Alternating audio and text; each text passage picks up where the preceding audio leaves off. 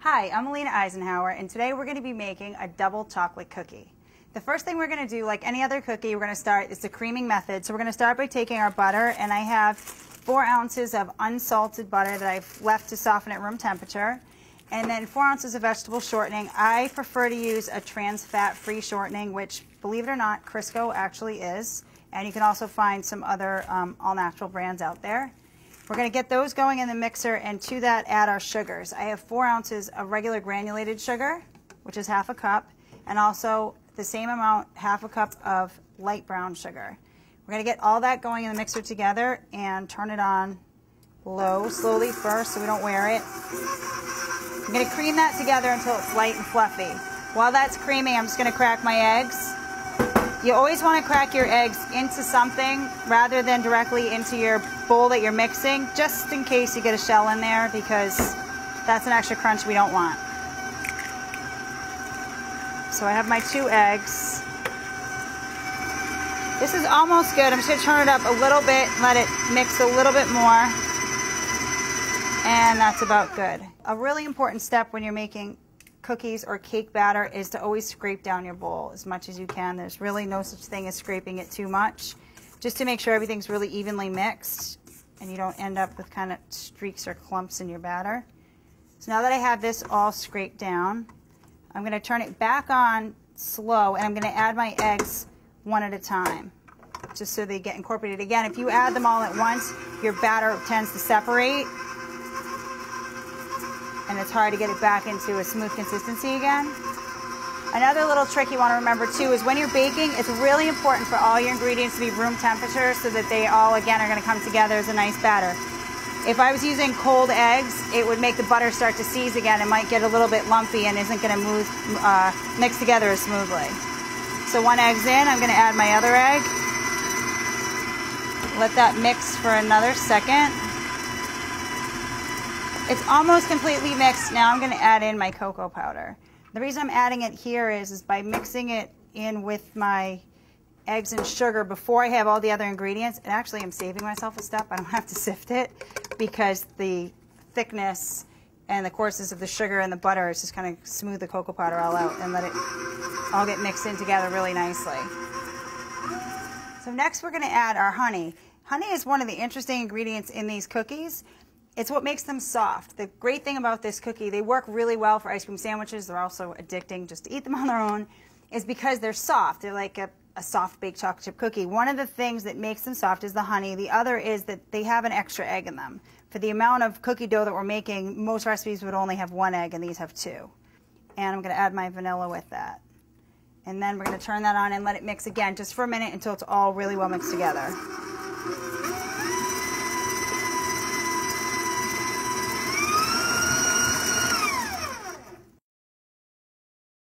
Okay, so we've got all of our wet ingredients in the bowl, the sugar, the honey, the butters, and next we're just going to add our dry, pretty much all at once. That's the great thing about cookies. You don't really have to worry about alternating any of your ingredients. I'm going to add maybe half of it, only because I don't want to wear it. I could add it all at once, but in this size mixer, that might be tragic.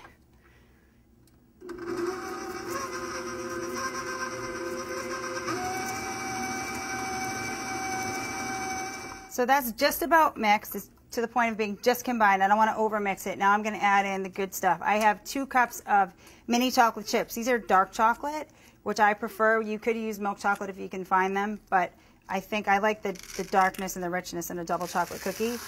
And it's a lot. 2 cups is a lot, but we're making a super chocolate cookie, so it should be a lot.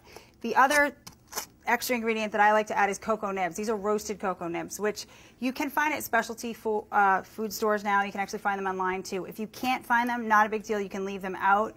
Another way to get a similar flavor profile in the cookie would be to add a little bit of ground instant espresso, maybe a tablespoon to the recipe, and that would kind of add that same like extra bitterness and a little bit of depth to it. But the cocoa nibs are really fun if you can find them. Just going to dump those right in there too. And that's it. All we have to do is mix this to come together, and we're ready to scoop and bake.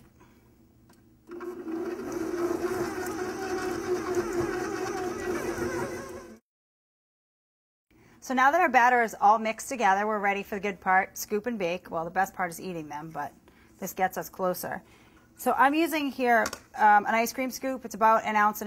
You can use any size you want. Sometimes I'll use a really big one and make giant cookies, especially for ice cream sandwiches. But a lot of times I'll use a smaller one because I can eat more. And an ice cream scoop is just a nice trick. It's a lot better than using spoons. You could use 2 spoons if you don't have an ice cream scoop, but they really come out so neat and uniform and nice and round when you use an ice cream scoop. You want to give them a little bit of room and space them apart. I alternate because they're going to spread considerably. They're going to about double in size when they bake. So once we get them all on the sheet, then you're just going to very lightly press them down, not too much, because again, they really do spread. So I'm just going to flatten them slightly. And that's it. And then they're going to go into a 325-degree oven for about 10 minutes.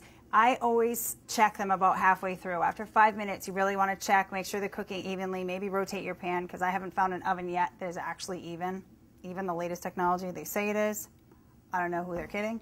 So you're going to put this in, bake them for your 10 minutes, take them out when they're just set. You might be tempted to think that they're not cooked, but you don't want to over bake them because then you'll lose that nice soft consistency. So here the cookies are. They've just come out of the oven. It's hard to tell. It's not like a regular chocolate chip cookie. You can't really judge them by color. So you want to look for the fact that they flatten. They kind of, you can see they've cracked a little bit all the way across the top. And they look dry, but they're going to still feel a little bit soft.